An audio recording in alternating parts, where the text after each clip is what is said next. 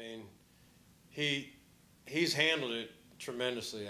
I'll tell you that, because it's been everything coming at him, and that would be just if he was the #1 prospect and came here right out of high school, right? And there was never any of this decommitment and whatever and all the stuff that goes along with that. That thing took a life of its own on, and for better or for worse.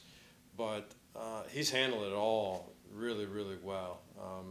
He's a young guy, and I'm reminded of that every time we get into the gym. I mean, I spend time with him. I'm reminded of that in all the best ways.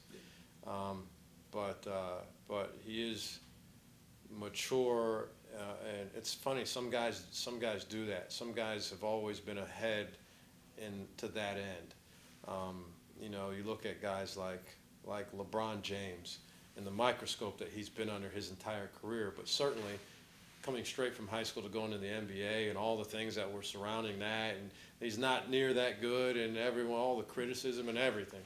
And so just how he handled that was really good. And so there's some similarities in that. Gigi's been really good, and that's not by accident. His family's done a tremendous job with him, and his circle is small. And so, but I think he's done a really good job. And so there's no pressure on him. He'll have unbelievable opportunity. We won't put pressure on him. We'll give him as much responsibility as he's ready to handle. My guess is that will be a lot when it's all said and done. But I won't just thrust that upon him from day one. And but again, his opportunity will be limitless.